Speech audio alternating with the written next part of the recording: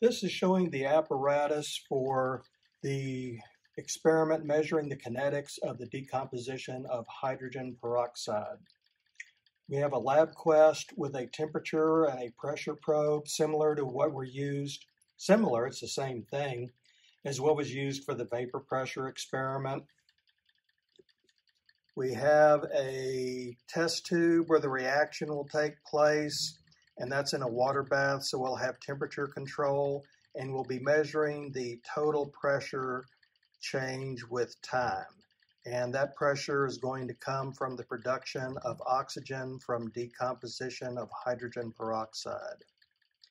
And let's see, here are the two reactants. It's 3% by weight hydrogen peroxide and 0.5 molar potassium iodide. Now, one comment about the color.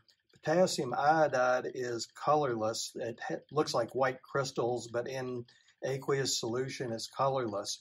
That brown color comes from the air oxidation of the iodide, the I-, to make I2, which is brown in water. If this was a experiment where it was very important to get good numbers for decomposition, you would want to make this solution carefully and carefully determine the concentration, both for the hydrogen peroxide and for the potassium iodide.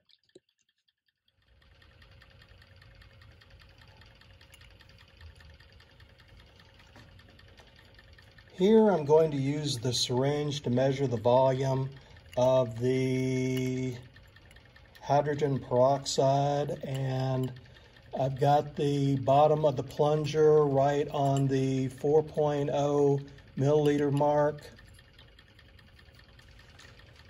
I'm going to put that in the temperature bath and let it sit in the temperature bath to sit for several minutes to come to thermal equilibrium.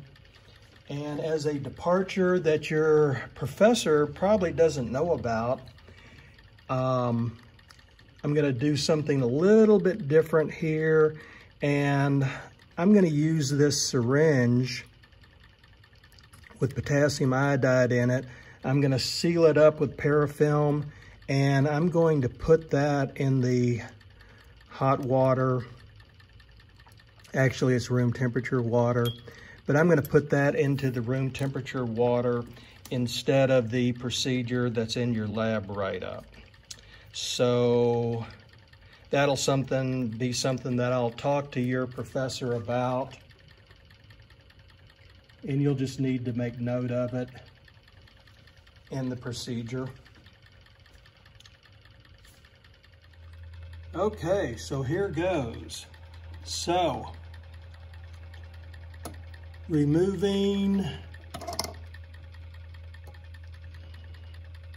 not removing the hydrogen peroxide, removing the potassium iodide solution, removing the parafilm. Now I'm removing the hydrogen peroxide solution. Inject the potassium iodide, mix, put back in the water bath, add the stopper tightly, and there are bubbles being formed, and I'll start the lab quest. And I believe you can see the bubbles being formed.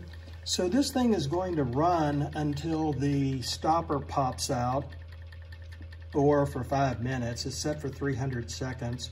But if we've got a nice tight fit, we ought to make enough gas that stopper pops out.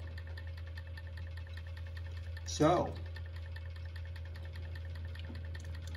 and let's see, temperature is 27.5. I'm going to record that.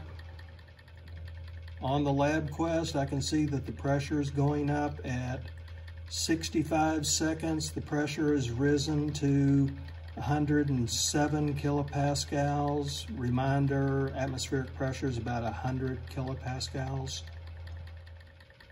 And let's see, at 110 seconds, the pressure is 118 kilopascals.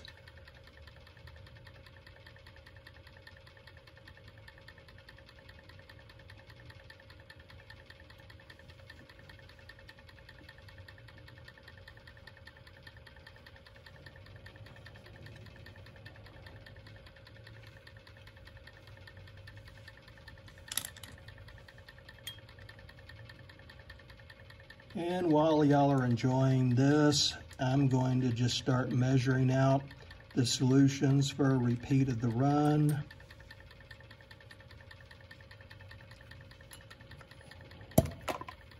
And there it went.